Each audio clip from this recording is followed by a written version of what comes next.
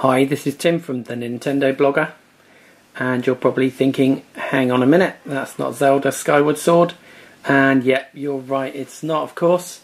And the reason for that is, unfortunately, my plans failed and I didn't manage to get it today.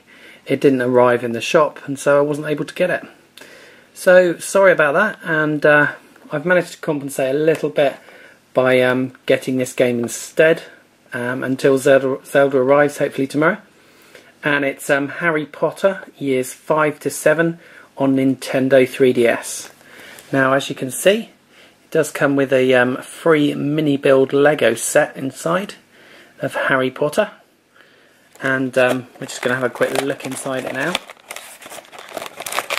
There's a bit more to this unboxing.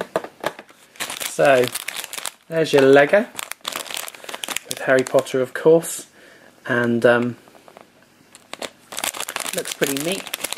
And I'm going to actually get Maddie Jane to do a little iMotion video of her making that on her channel, and I'll link it from this one. So let's have a quick look at the game. And it's Harry Potter years 5 to 7. It's officially out on Friday in the UK, and I think it's out in the US on Friday as well. And the battle is building, it says on the back. It's years 5 to 7, of course, so it should include scenes from the last few films. And you can encounter new faces, new challenges, and more magic.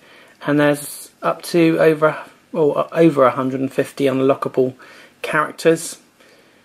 And you can explore Grimmauld Place, the Ministry of Magic, Godric's Hollow, and more. So let's have a quick look in the box.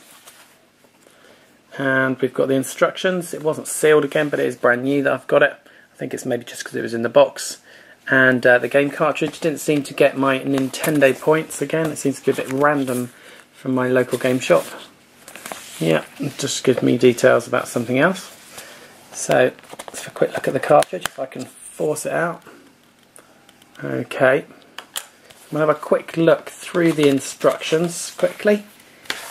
A quick look through quickly. What a muddle. So,